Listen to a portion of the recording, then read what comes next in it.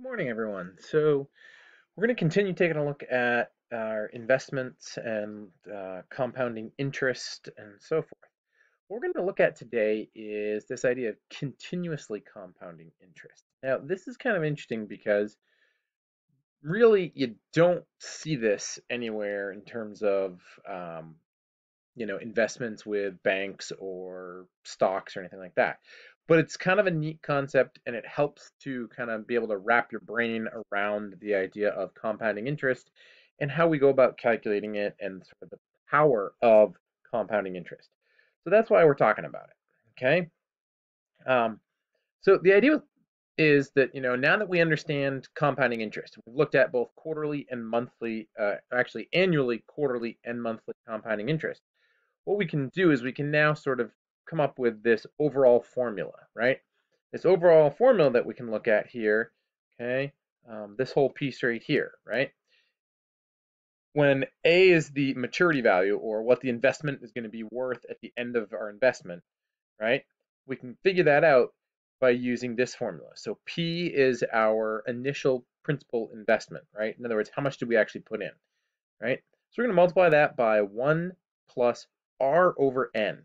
Now, R is our interest rate, and when we say decimalized here, just means that we're changing it from a percent to a decimal. So for example, if our rate is 5%, we'd actually use 0.05 as our decimal.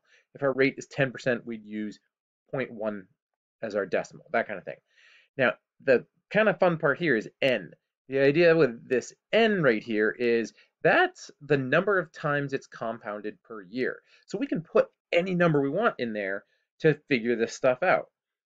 Usually it's going to be either once a year because it's yearly, in which case we really don't even worry about it here because R stays the same, T stays the same, doesn't matter. Or it's going to be quarterly, so we'd put a 4 here because it's going to be 4 times a year. Or we might do monthly, in which case it would be a 12. But if we really wanted to, we could do weekly compounding interest, in which case N would be 52 for the 52 weeks in a year. Or we could even do daily, in which case it would be 365, right? Because there's 365 days a year. And we plug that into both these places. And then obviously T is the number of years or the time of the investment, the loan, whatever this is, right? So um, this general formula allows us to work with whatever compounding time frame we want. Where it gets really interesting is if we kind of take it and say, okay, yeah, let's do weekly, let's do daily compounding. Well, let's go even further than that. Let's go to minute, every second, something like that. So the idea is this idea of continuous compounding interest, right? Compounding it more frequently than every second. That's getting pretty crazy, but it gets into some really neat stuff here, right? Okay, so if we um, get to a point where we're saying, okay, we're going to have it compounding continuously, then that essentially gives us the best bang for our buck and we would receive the most interest we possibly could on our investment, right? So the formula ends up being this right here. And this is kind of interesting. A equals P times E to the RT power. Okay. Now, what's this E all about? Let's talk about this for a minute. Okay. Let's talk about what's in here. A, again, is our maturity value. What's it worth at the end of our investment? P, same as before, our principal amount, our initial investment. R and T haven't changed either. R is our annual interest rate in decimal form. T is the number of years. E is kind of interesting. So E is the number 2.7183. Now that seems kind of random. So there's this nice little explanation right here about what it's all about. I'm not going to read this whole thing to you, but the basic idea here is that E is this cool number, kind of like pi, right?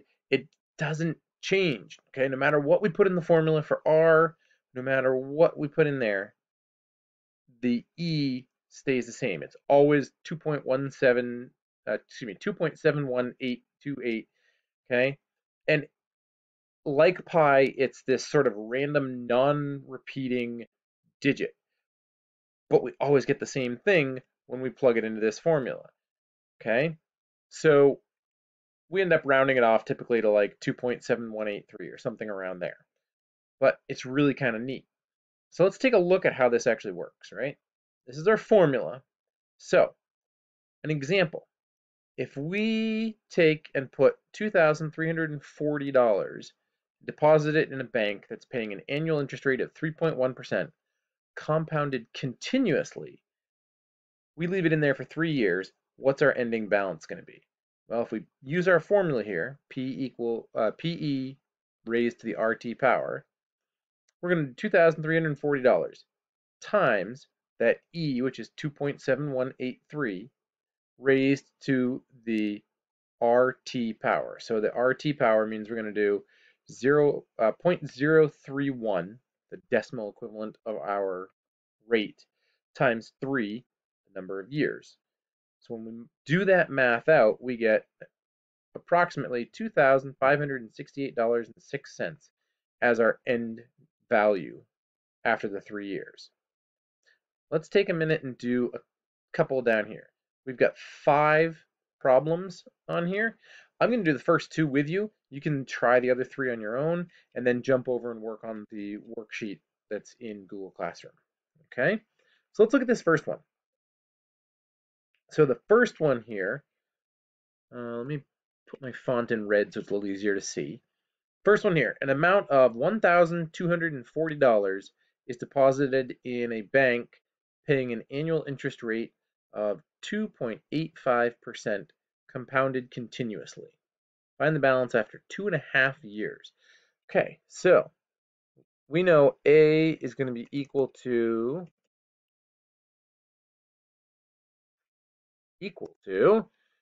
PE raised to the RT power, right? Okay, so let's go ahead and just take a minute and go format, text, superscript, so that fits in right there. Okay, so now we're going to say A is going to be equal to P, which is in this case 1,240, right? Get rid of that 7. Typing's a little off right now. There we go. So it's going to be 1,240 times E, which is 2.7183. Now this is where it gets a little interesting, because now we're going to have to raise this to the power of RT. So what's R in this case? R is 2.85%, or 0.0285. T is 2.5 years, so we're going to do 2.5, right? So we're going to, again, just go ahead and play with our formatting for just a minute and do superscript. There we go. So it's going to be exponent there. So we're going to now break our calculator out and give this a try here. Okay. So the first thing I'm going to do is with my calculator, I'm going to do 0.0285 times 2.5. Okay. And when I do that, I'm going to take this now. When I do that, I get, I know this is really hard to see because it's really small here, but hopefully you can be following along as I go through it. So now when I do the 0.0285 times the 2.5, we get 0.07125. So that becomes our exponent. So now I'm going to take my calculator and I'm going to do 2.7183 raised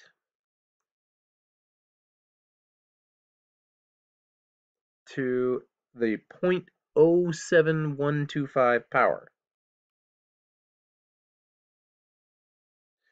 And that's going to give me an answer of 1.07, let's go 1.0738. So now what I'm going to do is I'm going to end up with, when I plug this in here,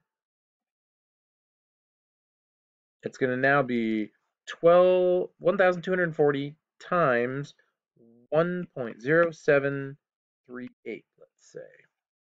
So when I do that out,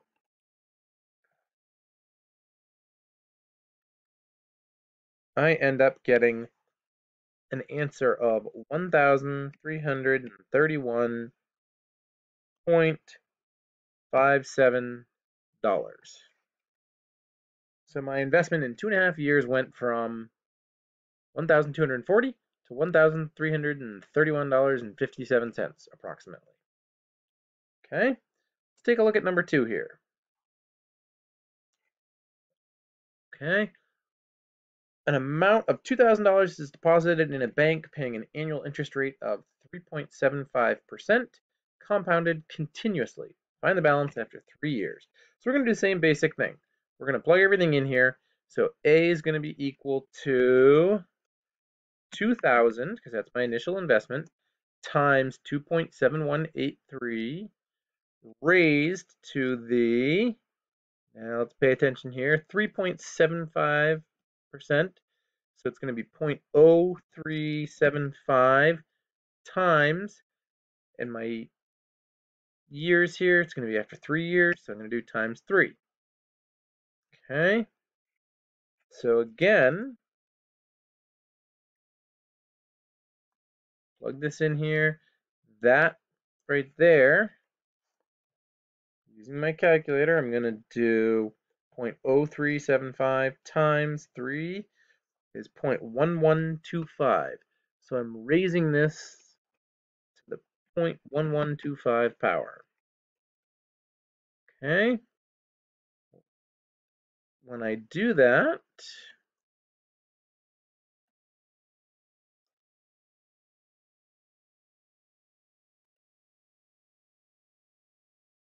I get 2.178.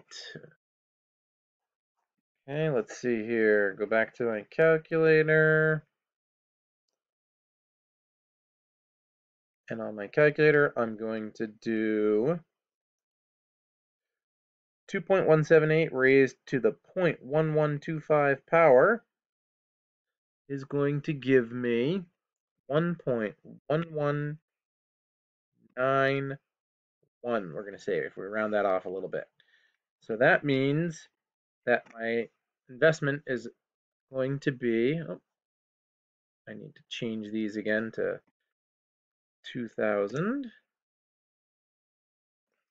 accurately reflect our problem here. So I'm going to do 2,000 times 1.1191. And when I do that, I get an end value after 3 years of $2,238.14. Okay, so that's an example of how we can do continuously compounding interest. And again, you probably won't ever see continuously compounding interest in any sort of a bank or anything, but it's worth sort of understanding how our compounding interest works at various time frames. Okay, so use what we just went over here to help you do some comparisons of investments on the practice sheet right here, number 206. Okay, so if you have questions as you're working on it, use Gmail or Google Chat to check in with me. I will also try to have a video link open in classrooms that you can chime in through a video link if you want to talk in person. All right, give it a try, see how it goes, and we'll take a look at it a little bit later. Thank you.